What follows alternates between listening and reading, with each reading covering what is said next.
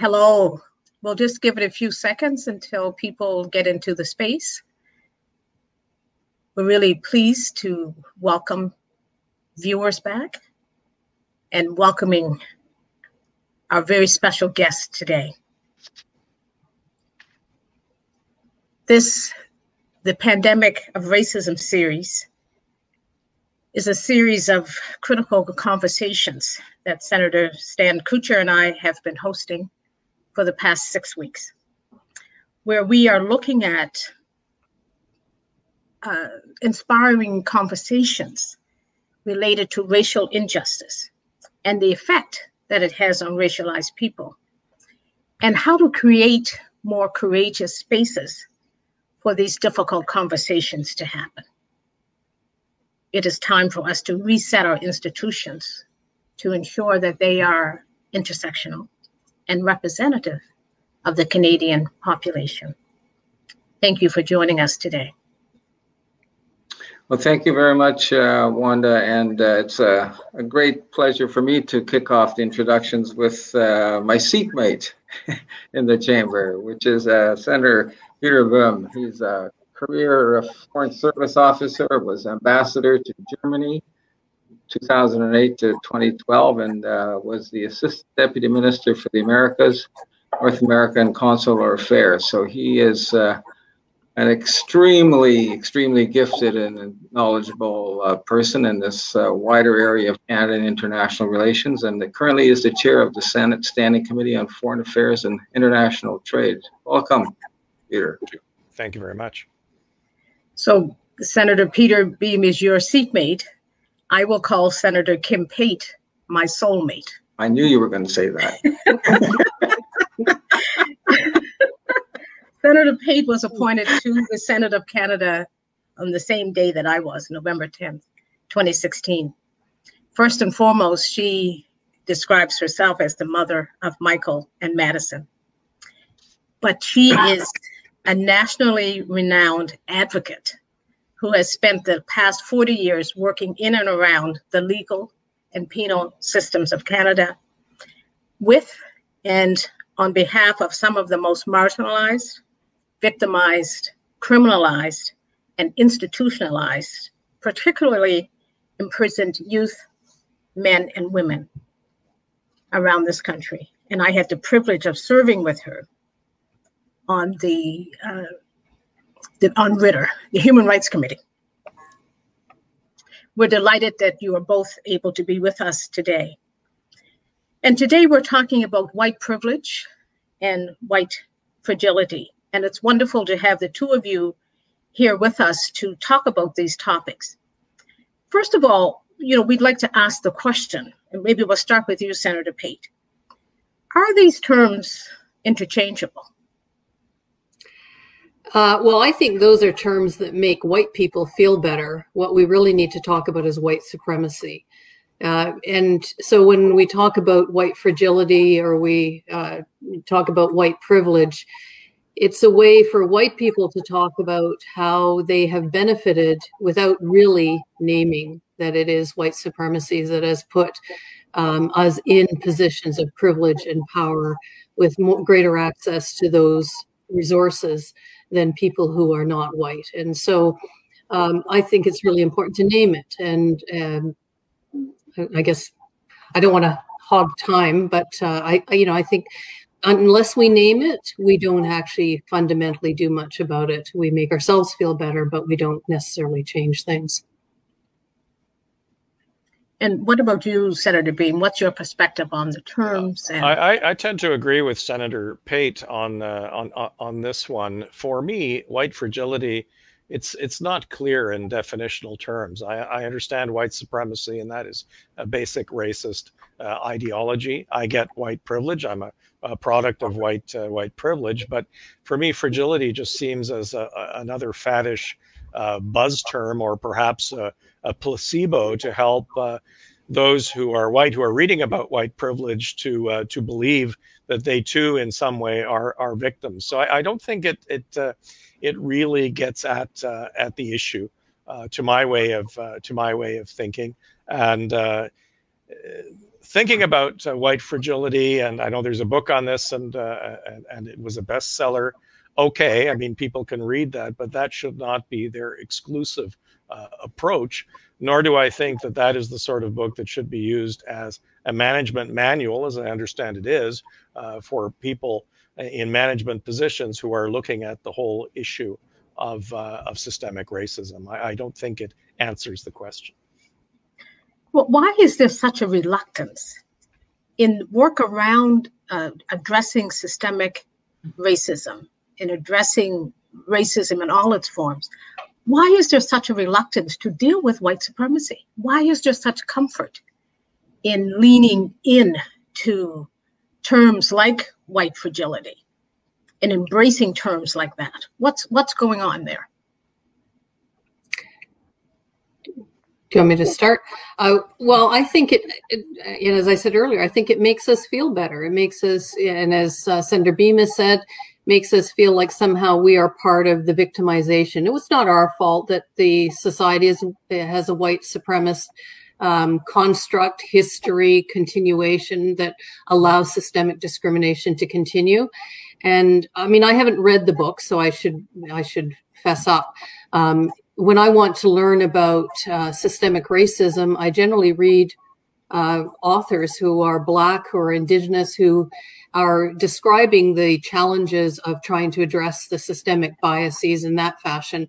So the idea, even though it's written from the perspective of someone who has embraced some forms of systemic discrimination, it's not necessarily the go-to that I would, even though it's a bestseller. So I must confess, I haven't read White Fragility, and just the name itself didn't appeal to me, and quite the opposite. It actually repulsed my interest in reading it, if I can put it that way.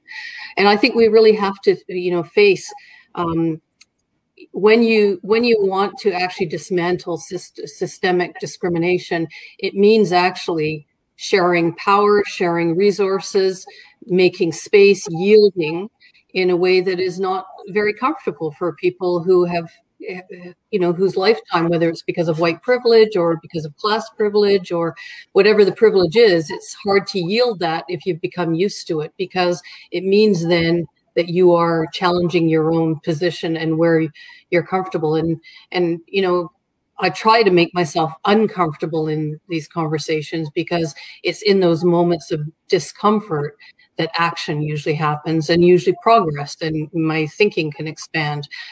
So that's just my thought. Not that that's the be all and end all. And now you guys can correct me.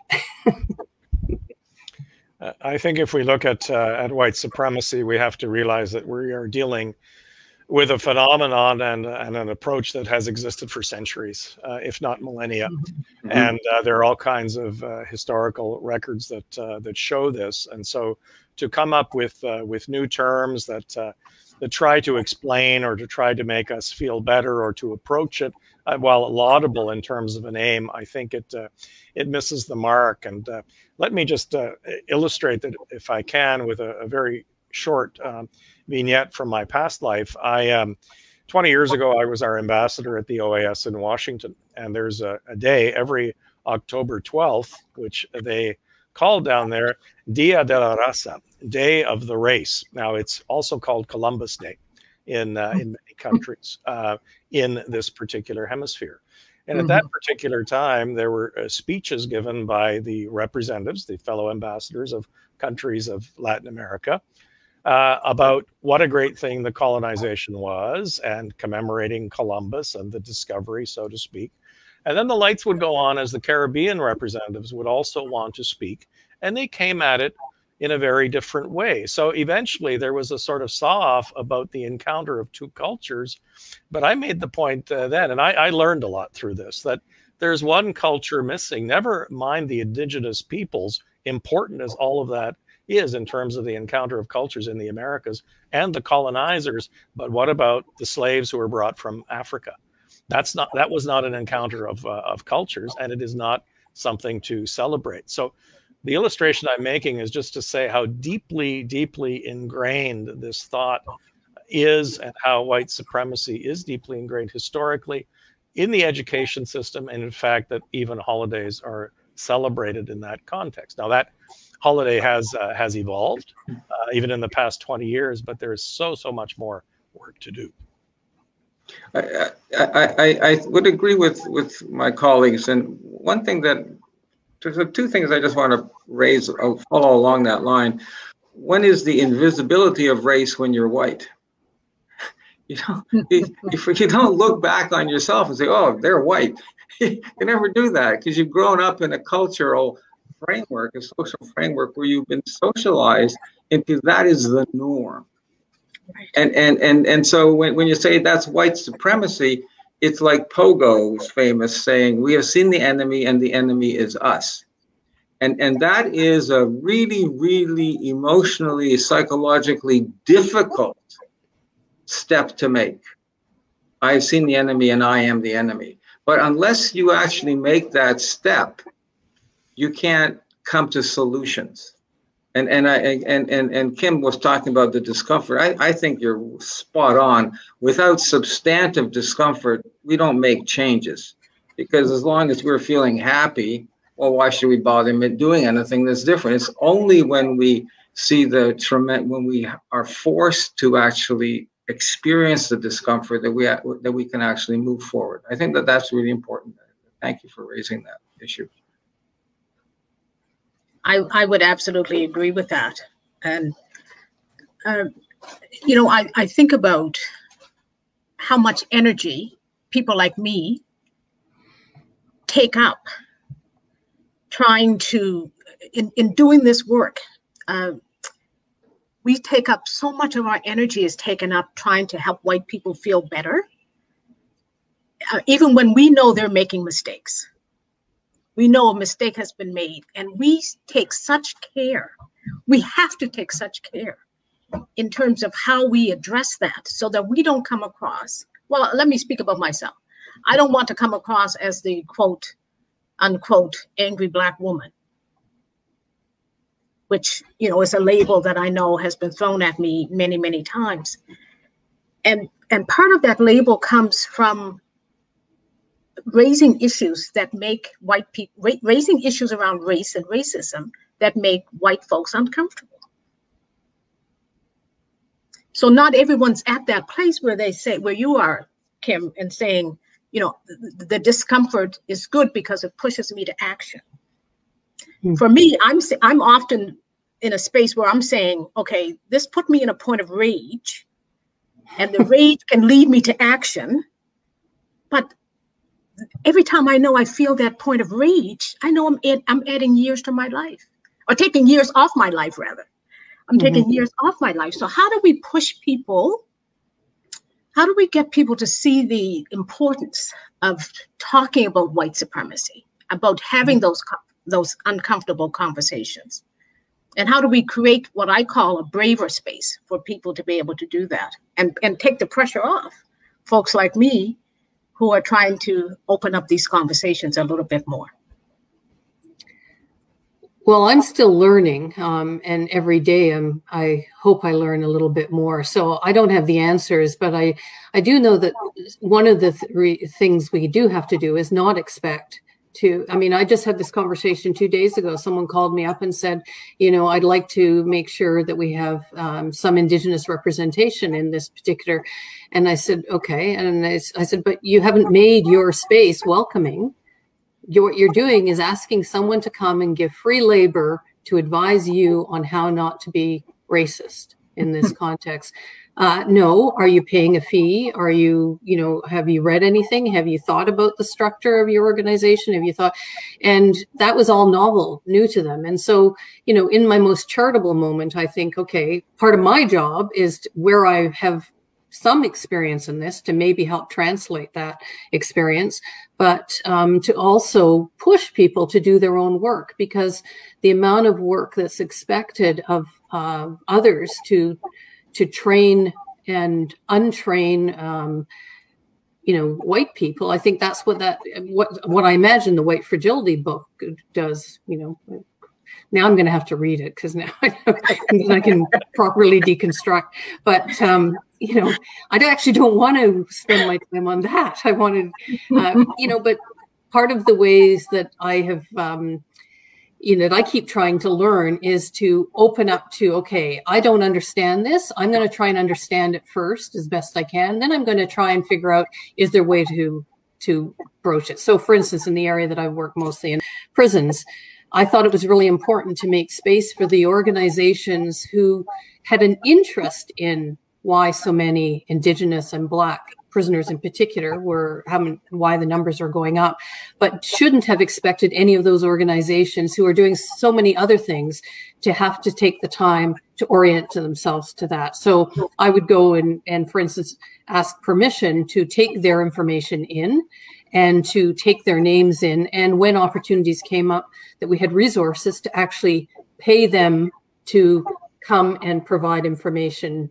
and then also hire prisoners. And so, you know, there's ways like that. And I always remember when I was asked to work on, this is a long time ago, when Nunavut was being set up and they were setting up the, you know, trying to figure out what they were going to do justice-wise.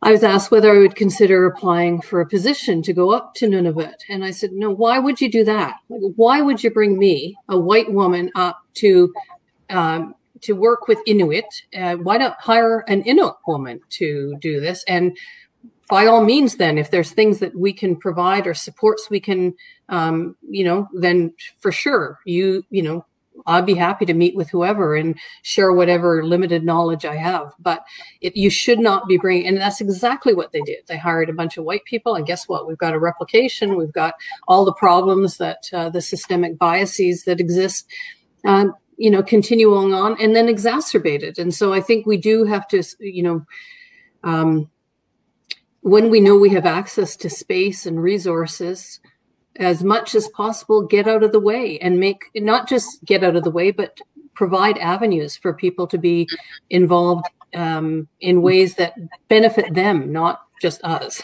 So, and in the end, it benefits all of us. But, you know, that's what I'm still learning and trying to keep learning and figure out how to improve in those areas.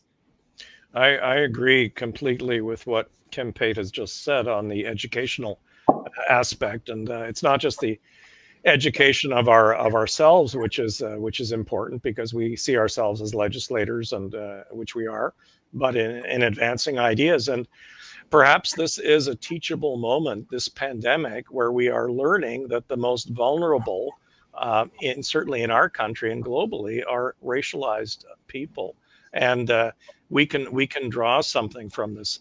My own experience, certainly when I was Deputy Minister of International Development and beyond, is that we have to look how official development assistance can help on health and on education and generally on social policies. And if this pandemic appears to be doing what it's doing, not just in terms of health impact, but setting education back 1 year, 2 years in Africa, for example, and in developing countries, then this is an inflection point where the education element becomes very important, not just for policymakers, but for our citizens in our country. We're a wealthy country, so they realize that, yes, we have to look at this, and we have to look at it from an intersectional perspective. And I fear that many Canadians do not understand what intersectionality is. I know globally it's not understood. So from this being a teachable moment, we can also become the teachers in terms of advancing the thinking. Mm-hmm. Oh, go ahead, Wanda. Oh, no, go ahead. One of the things that occurred to me as I was listening here is that you raised the really important issue. Why don't we call it white supremacy? But that's what it is. And I think if you don't call it what it is, you can't fix it. But it has occurred to me that if we say, well, white supremacy, who are white supremacists? Well, they're the Proud Boys.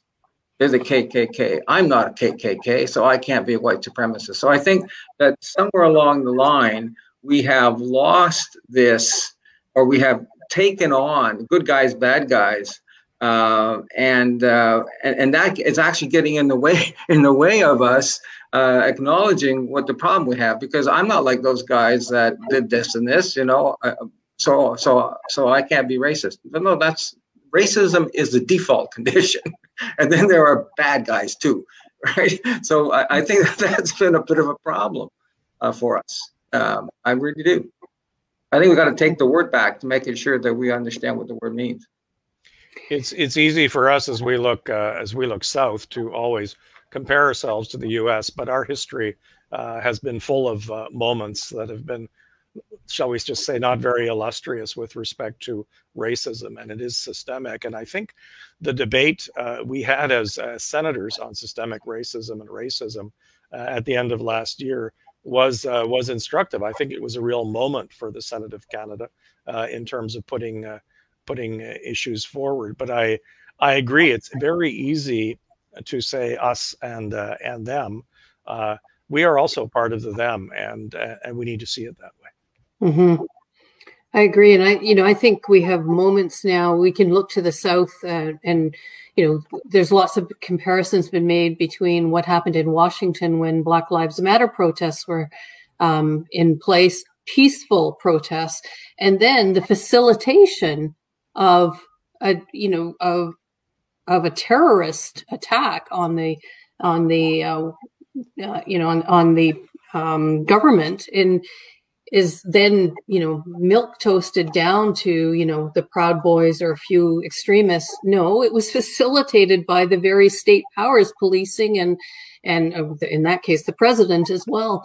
And yet we have our own history. I mean, I remember when Idle No More first started, they were characterized as a terrorist group, an indigenous peaceful, that were organizing mostly round dances and collective. Mm-hmm. It reminds me of what happened with the Black Panthers in the US as well. They started out doing education and food programs, and as movements start to actually gain traction, the white supremacist impulse, or the racist impulse, however we want to characterize it, is to then diminish it and worse still, to demonize it. And so I think that whole culture of us, them, and the whole culture of, who is good and who is bad is problematic. And I think we are coming up to it with C-22, this new bill that the government brought in, saying that it's addressing racism. I think it's exposing the unwillingness to really get at the root of systemic discrimination in our criminal legal system.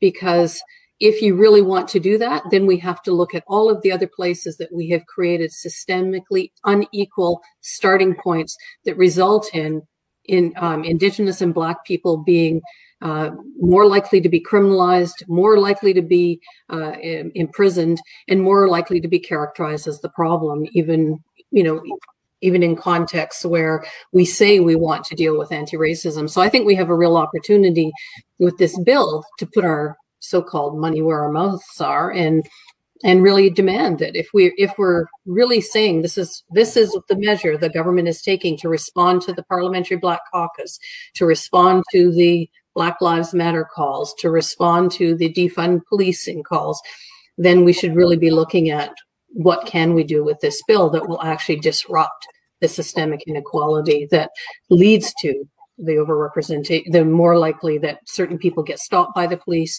certain people get prosecuted, and certain people get jailed. And those certain people happen to be disproportionately racialized and poor. Absolutely. Absolutely. One of the things, as I was listening to the dialogue, and this dialogue is so important. And I think when we talk about white supremacy and we think about the racist groups, it becomes very easy then for people to say, well, that's not me. Yes. I'm fine. Some of my best friends are Indigenous. Some of my best friends are Black. Some of my best friends are Asian. You know how it goes, right?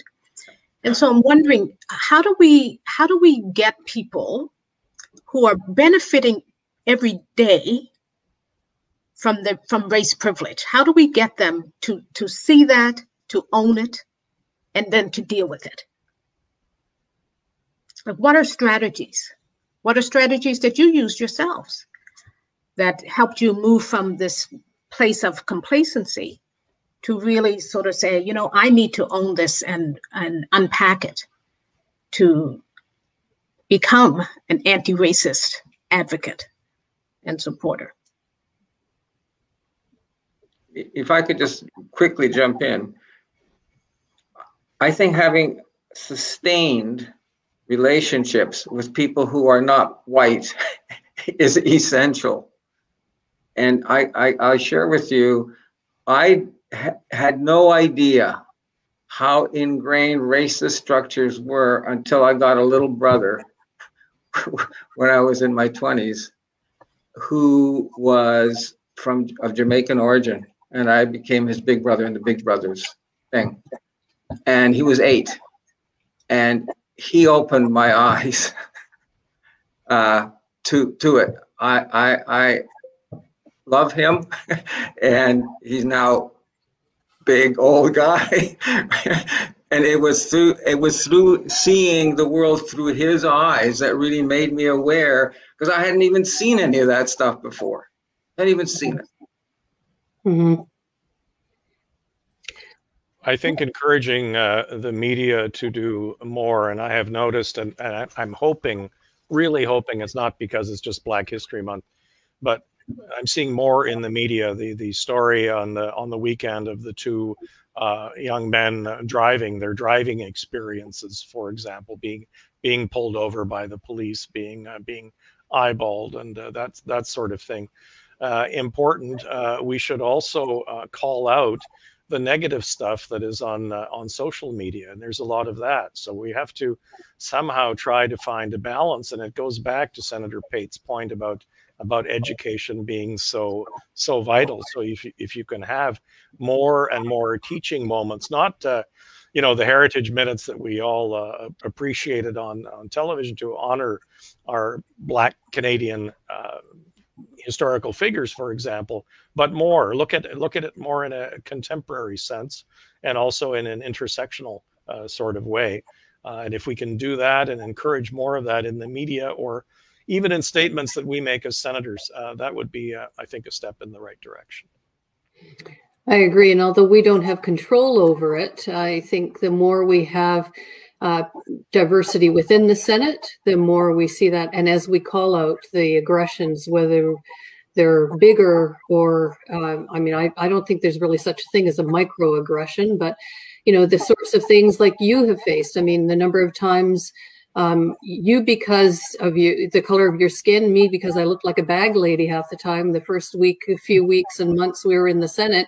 And how many times did we both get asked for ID? And sorry, I'm joking about it. It's because I was writing anyway, I did. I came in, I looked like I should be going to somewhere else and not the front door of the Senate, and to many people. And so then eventually they got used to, oh, she rides her bike, and that's why she looks like she's not ready for the Senate.